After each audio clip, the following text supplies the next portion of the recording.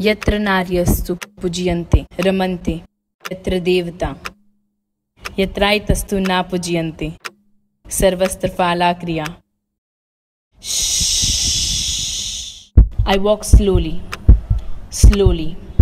softly, carefully, quietly, caring, daring. I walk into the streets of misogyny, where Uncle Mukesh and little Jimmy look up to me as a liability. I am stereotyped to vodka and beer.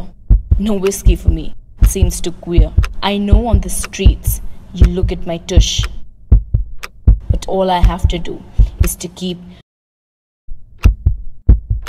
When I raise my voice, you give me a bikini. When I dare to be myself, you say, "Hey, chikni." When I laugh, you bounce off gravity and remind me, I'm the weaker section of the society. If you are thin, you will never impress him. If you are curvy, you need to join the gym. If you aren't qualified, you aren't independent enough. If you're independent, you must be bossy and tough.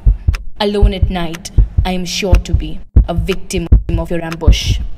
But don't worry, little girl. All you have to do is silently keep blue. Nah, that's not the color for me. The color for me is pink. Your eyes staring, looking at me. I'm compelled to quickly blink. Blonde, chick, bad kitty are the names for me in your city. Today again, you will touch me in the queue and then say that bra, periods and pills are taboo. Yet from my beneath patriarchy I will push. Girl, now you gotta keep. I am the scared Draupadi.